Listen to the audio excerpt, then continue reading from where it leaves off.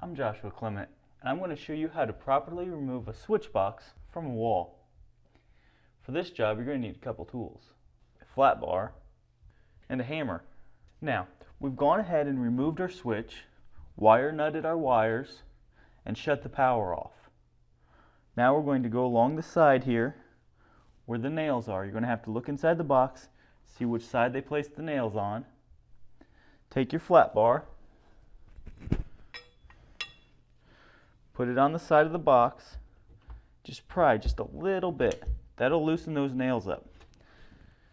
Push the box back, take your flat bar, put it inside the box, get underneath the nail.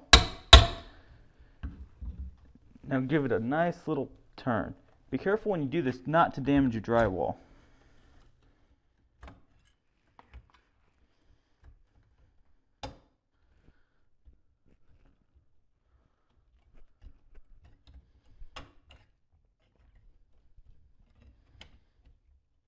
Now that we got the nails out of the box, you're going to tip the box to one side, gently pull. Be careful not to damage your drywall.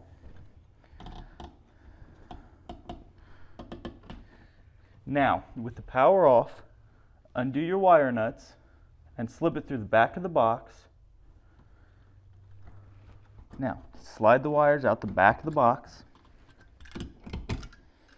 Now that we got our box out of the wall, we're going to take our wire nuts, place them back on the wires